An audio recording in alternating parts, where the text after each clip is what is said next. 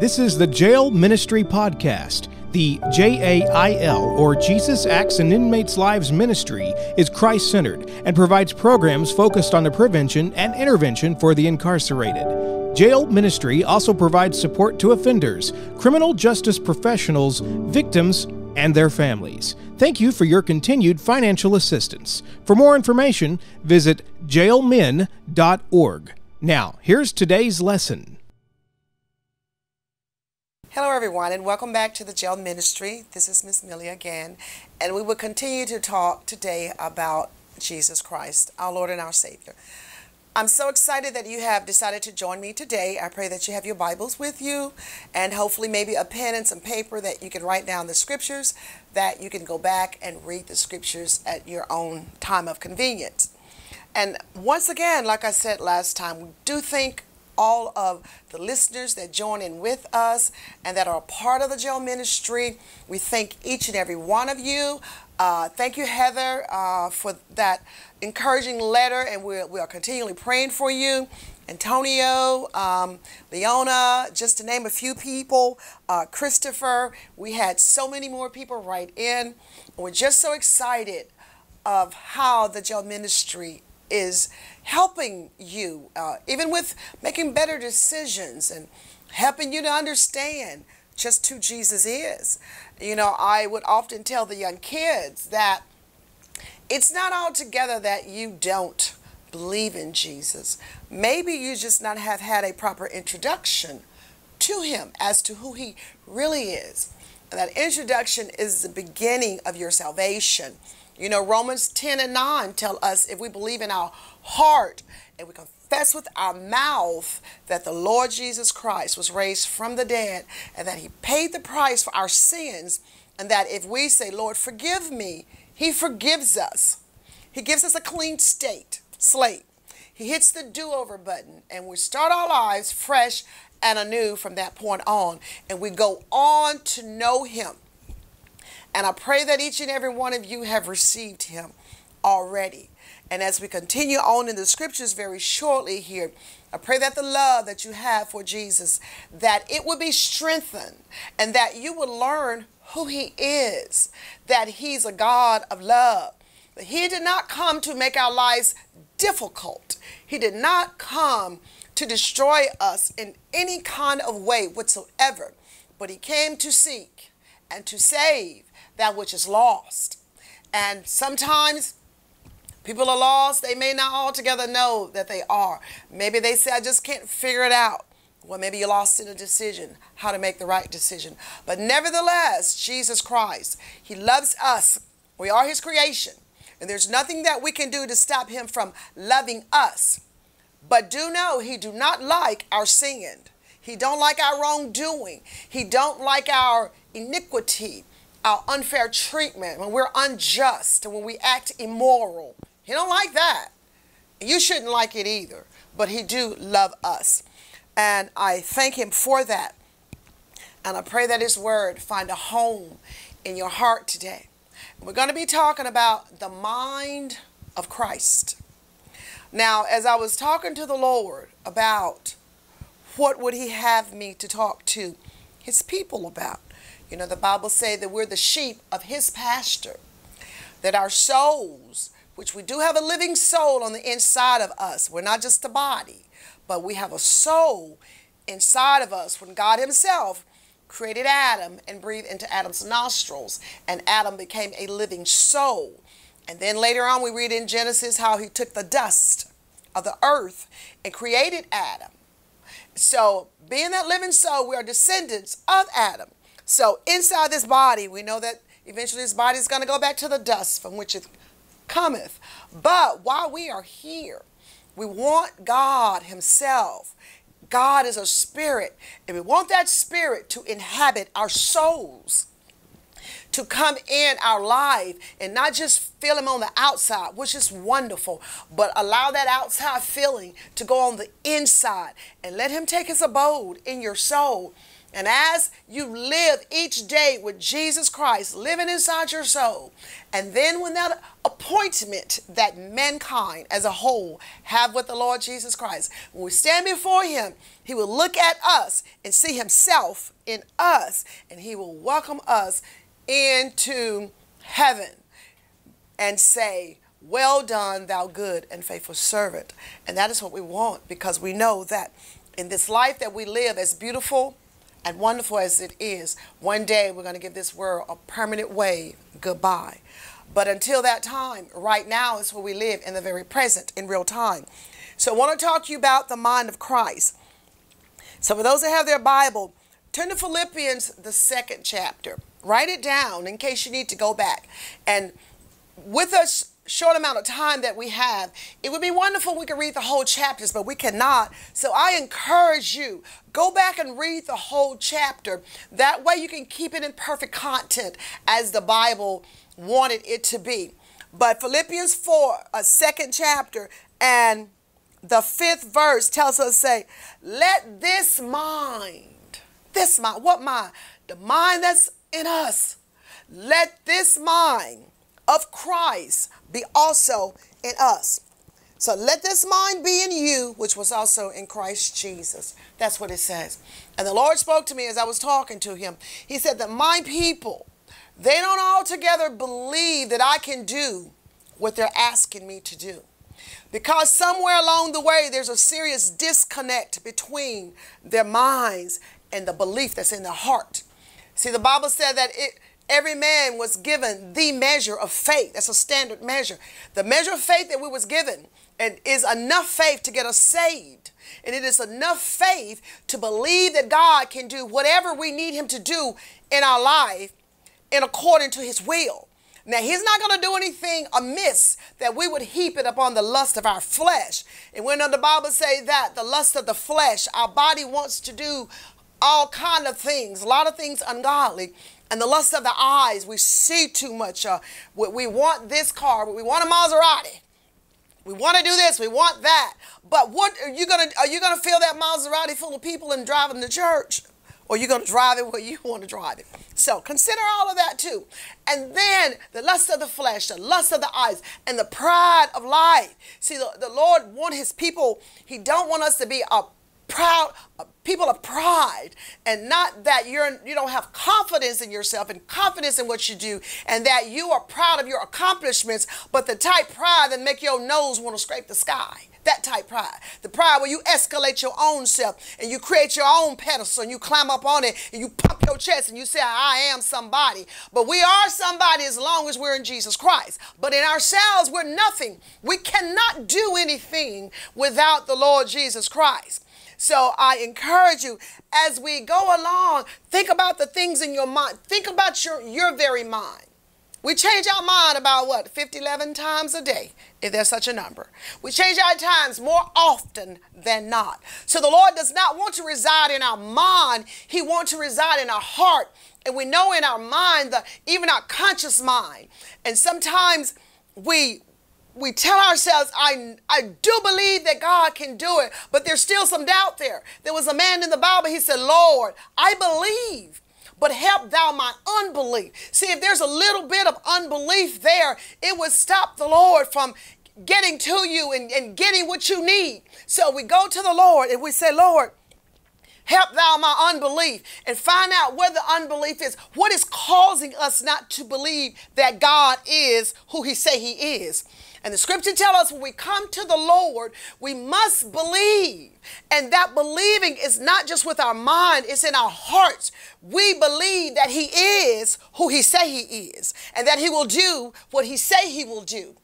And just the very word integrity. God is a man of integrity. He will do what he said that he will do.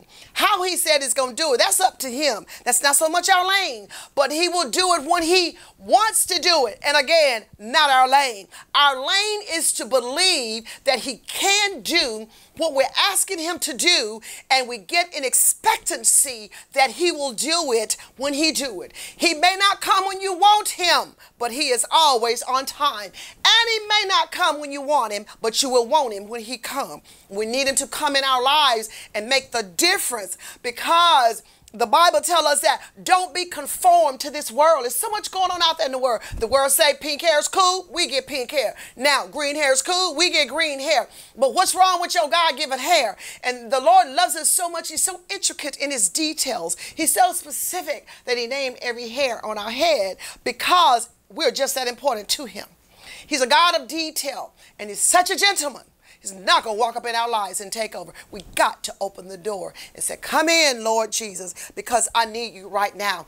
And the Bible tells us that we're not to be conformed to this world, but we are to be transformed by the renewing of our mind. And I'll tell you that our mind is like a battlefield sometimes, isn't it? You can have a war going on in your mind with a person sitting next to you, and they don't know nothing about it. Look how they're looking at me. They're not looking at you. I bet they're talking about me. You see a group of people whispering, and automatically something in your mind says they're talking about you. But what if they're not talking about you? And what if they are? What is it to you? See, the most important thing is not what people say about us. It's what God knows about us. That's so very important. So sometimes our minds can be a battleground. A war can be going on in our minds. And the devil torments us in our minds, especially when you're by yourself and all these thoughts that come to you, all these unresolved issues. You think about it, and that thought. And a lot of times it's sin. Even Paul said, he said, I see a law that's working in my members.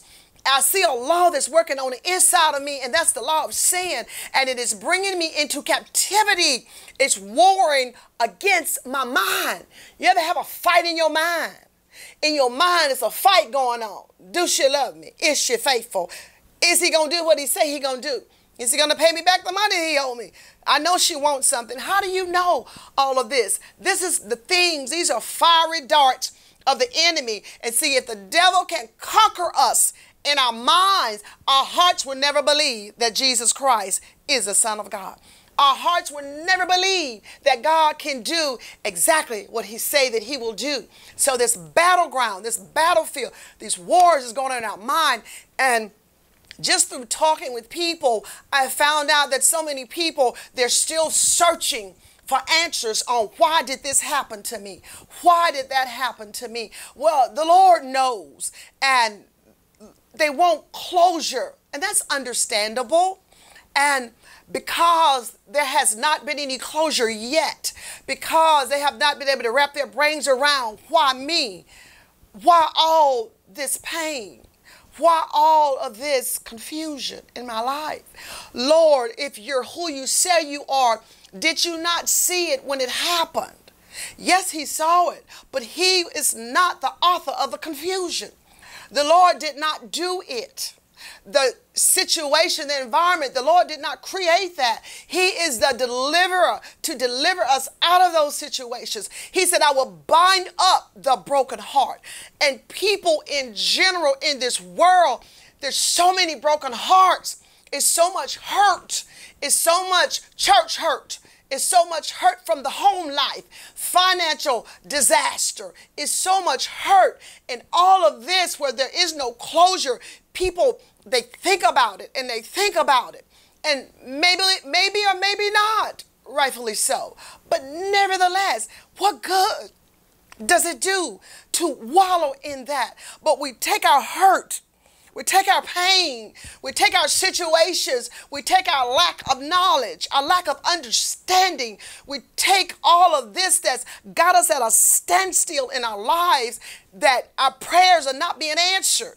And because our prayers are not being answered, doubt is creeping in. And now not only are you saying, God, can you? You're saying, I don't think you can. But you got to turn that around. You see, if you can believe that God can't, you can surely believe that he can. Your doubt is faith in reverse. Turn it around and say, God, you can, and I know that you can, and I am coming to you just as I am. See, it's not scripture, but it's a good old saying, come as you are, not how your clothes are. Now, you do need to put some clothes on. You need to come nowhere half naked. Get some clothes on, come to the Lord and say, Lord, I come as I am. I drink a little bit, I drink a lot. Just tell it like it is. I'm an alcoholic, Lord. So we've all been in certain places in our lives, so we want to put some sugar on it. But we should not do that. We come to the Lord and we're honest. We're transparent. I heard one person say, come to the Lord with your soul butt naked before the Lord. Not your body, but your soul. Because he can see it anyway. He sees the sin anyway. And we come to the Lord and we say, Lord, I got all my luggage with me. You look back there, you see all them bags. You may feel like the bag lady or the bag man. Because a lot of us, we got some baggage, don't we? Oh, absolutely. We got luggage with us. We got luggage that we should have parked back in the 1970s. We got some bags with us we should have left back in 1980, 1990, 2000, 2021. We're carrying the bags, the baggage, the weight, the heaviness, the broken hearts of things when we were little bitty kids. Because we have not wrapped our brains around it and said, the only way I'm going to get through this hurt is I got to bring it to Jesus. Because when your soul is hurt, when your heart is broke, can nobody fix a broken heart but Jesus Christ. Can nobody repair damage that's been done but Jesus. He can unscramble them eggs. And if those eggs don't need to be unscrambled, he'll give you a new dozen of eggs. He know how to do it. Why? Because he loves us. Because we cannot live on a day-to-day basis dragging these bags around with us. Our prayers will never get answered. And we go to the Lord, Matthew 5th chapter, I think it's somewhere around the 23rd verse. The Bible said that when we go to the altar, we take our gift. The gift of God is the Spirit of God. We say, Lord, I receive you. I believe you. I don't really altogether know everything about you, but what I do believe, I believe what I believe. And I come to this altar, and your altar is wherever it is. Wherever it may be in the shower, it may be under your covers in your bed, it may be in the corner somewhere, it may be somewhere looking out the window, it may just be walking in your mind, go in a state of solitude, and you meditate and think about the Lord. But wherever your altar is, you come to the Lord, and you say, Lord, I come boldly to the throne of grace, and I pray that I find grace to help, mercy in my time of need, because I have so much stuff going on in my world. I can't think straight. I can't even sleep right. Lord, it's got my stomach in knots. I don't even know if I got ulcers or not. Sometimes it feels like it. I am weary. I am tired. Most of the time I feel worn. But Lord, I know that you can help me, because can't nobody help me but you, Jesus. Matter of fact, I don't even want to bother nobody else with what I'm going through. And you bring it to the altar. Then the Bible says if you get to the altar and you realize that you're mad at your brother, that your brother's mad at you, you realize that you got some stuff you ain't worked out. Well, maybe that girl over there, that's somebody that looked at wrong. Maybe that person over there that you done rock your head, suck your teeth. You done did something very distasteful. You didn't have the Beatitudes that the Bible tells us about over in Matthew. Then you get yourself up and you go over there and you work that thing out. I'm sorry that I said what I said, when I said what I said, and how I said what I said. Now, I didn't mean what I said, but I didn't mean it like that. I did not mean to hurt you. You work that out. So when you come to the Lord, he's not looking at our sins, our unrepentant sins, but he's looking at us because we come into him in all sincerity, because we want him to fix our life. See, ain't nobody on TV going to fix your life. Social media is going to damage and destroy your life. But Jesus Christ, he said, I come to save your life. He said, I come to seek and to save that which is lost. And the Lord wants us to have a good life. He does not want us to live every day our minds toe up, because when your mind cannot comprehend that God, the God of heaven, that created everything that there is, and in the beginning that he spoke it, and there it was. And Hebrews 11, in the very first verse, it tells us now faith. That's what we need, the right now faith. See, yesterday's gone. Yesterday is gone, and tomorrow, it may never be ours. But right now, when we live in real time, right now where the problem is, right now where we can't get past the past, right now where we can't go forward, right now that we cannot believe that the Lord can do what he says he's going to do, now faith. Lord, I do believe, but help my unbelief. And you know, there's a thing as blind faith, and then there's a thing as mind faith. You believe in your mind, and the Lord don't want your faith, your belief to be in your mind. I just said earlier, how often do we change our mind? So it's our mindset, it's a pattern, and within our mind, our consciousness. You know, when you want to be conscious when you talk to the Lord. You don't want your consciousness to be altered by any substance, by any people. You don't want it to be influenced by people in your ear, but your consciousness, you want to go to the Lord with your eyes wide open, with your heart wide open, ready to receive, eager and hungering and thirsting after righteousness, because you know that the Lord, he wants to fix your life, but you got to bring it to him. You got to come to him, and you come to the Lord. You say, Lord, I know that you can do this. And you come, and the Lord, and he see your sincerity, and he see your heart, and he tell you that what you need to do. Let's go to the scripture real quick. Let's turn over to Isaiah, because our minds, and you know, I found out that a lot of people walk around with their eyes wide shut in this life, and we cannot do that. But that's Isaiah 59, and we'll start the first verse. But in this life, the mind, you know, the consciousness of the mind, we want to come to Christ, receive him, and be fully aware of what we're getting into. We have counted the cost, and we know that Jesus Christ, our Lord and our Savior, that if we're going to confess Christ and be a Christian, we got to live a God-like life, a Christian life, a life of ethics and good morals, a life according to the Bible. The Lord, I want the mind of Christ, because my own individual mind, it torments me. It keeps me up at night. Lord, renew my mind. Our mind has to be transformed by the renewing of our mind. How can your mind get renewed? It's what you put in your mind. It's make better use of your eyes. Don't read everything that's ungodly. Don't read anything that's ungodly. Make better use of your eyes. Don't get off of social media. Those people out there living in a false world, that's not reality. You know they got filters on. You know they don't look that good. You know that they real stuff, or real hair, real clothes. You know that. So let's deal with reality. The reality is what's going on in our life. Let's ask the Lord to work on our life. But listen at this, Isaiah, the 59th chapter. Go back and read the whole chapter. Listen at this. And another thing that I want to tell you about is that when we go to the Lord, the Bible talks about repetitious prayers. When we go to the Lord, we said, oh God, don't forget about my mama at the house. I don't know what she's doing. Oh Lord, Monday, Tuesday, Wednesday, Thursday, Friday, we pray the same prayer. Don't forget about my little baby girl, my little baby boy. Lord, you know I ain't got no money. I need money, money, money, money, money. Oh Lord, I need this, that. We're saying the same thing over. And you know why we pray repetitious prayers? Because we don't believe that the Lord can answer them. So if you have prayed 5 prayers over one thing, which one of those 5 prayers do you want the Lord to answer?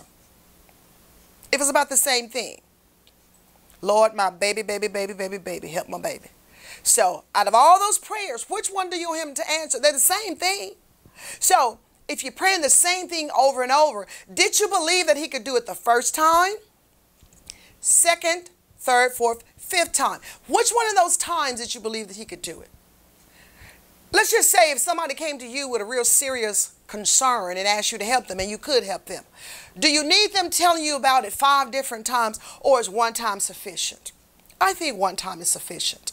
And the thing of it is, we think that God didn't hear us. We think he's deaf. We think that he's ignoring us like we ignore him often. And then we go to him when we say we really, really need him, but we really do need him every day. So the Lord, he really heard us the very first time. The thing of it is, you didn't believe it when you prayed it, because you have outside filters, like those filters that they use on social media to make them look so beautiful. You see them in real life, you say, oh, they got pimples just like I do. They got a receding hairline just like my brother. They got problems just like I do. They're not perfect people. So let's get the filters off of God. Let's get the filters out of our life, and let's be real about it. I mean, let's keep it real, 100% real. Let's be honest. Let's go to the Lord and say, Lord, I'm a liar. And I need you to help me with this lie. Matter of fact, take it out of me. Take the taste of liquor out of my mouth. Because, Jesus, if not, somehow I find my way back to it every time. Or whatever the sin is. So we go to the Lord and we ask him. One time is enough. He's not deaf. And in that one time of asking, we believe it. Because we poured out our heart. We didn't tell him no lie. We didn't try to pull a slicky boy move on him. We didn't try to con the Lord, bamboozle him, but we came honest and straight up and real as real can be. Straight as an arrow, we came to the Lord. And he said, okay, they honest, they real, they sincere. And they asked me, and they believe it. And when you get up off your knees, you walk away believing that he is going to do what you ask him to do, because you didn't ask him for no wrong. And not only do you get up believing, but you get up in expectancy. I'm expecting it to happen. Now, it is not your job to, Lord, when he's going to do it, when he do it. And when he do it, it's done. But won't he do it? Can I get amen? Somebody give me a north and south. Jesus will do just what we ask him to do if we're real.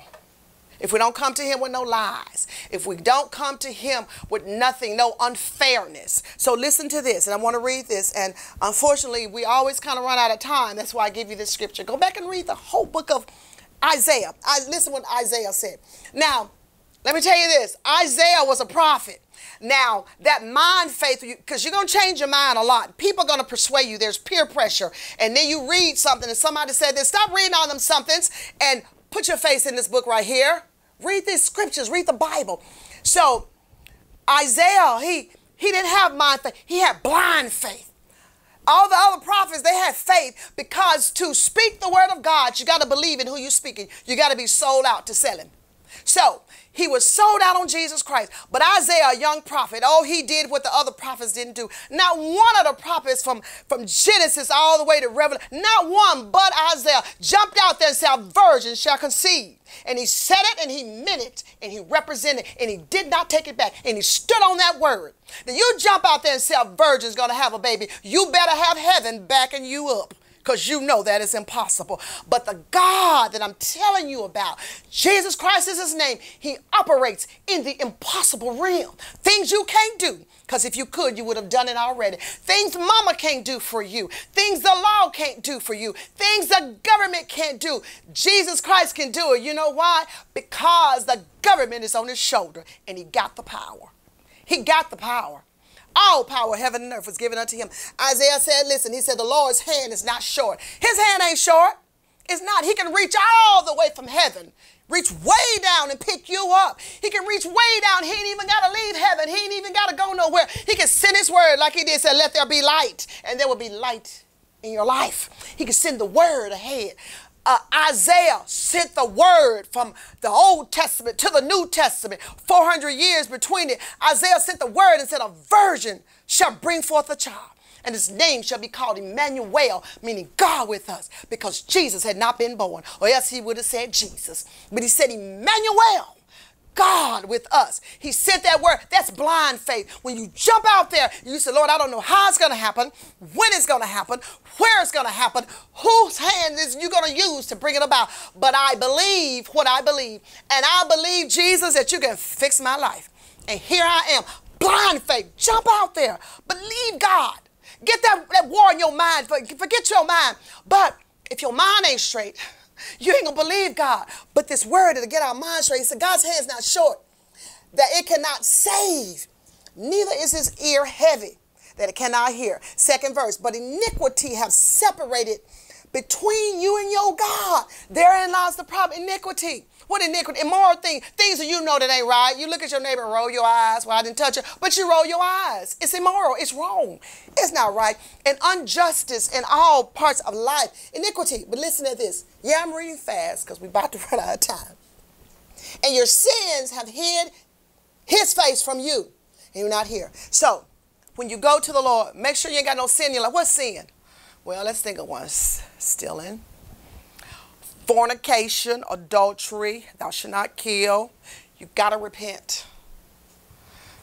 You got to repent. You cannot have a wife and a girlfriend. Matter of fact, unmarried people, that's fornication. You know what they're doing. So you got to stop that. You can't go to the Lord. You can't circumvent the scripture. You're not going to circumvent the Lord. So let's allow the Lord to work on our mind. So that's the whole book of the 59th chapter of Isaiah. And go over 2 Corinthians 4:4. So how the God of this world had blinded the minds.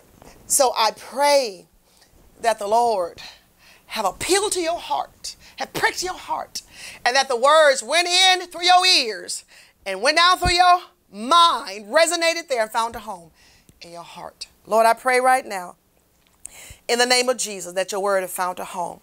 Lord, these old leaky buckets we got, we see too much, hear too much, we talk too much, Lord, we smell too much.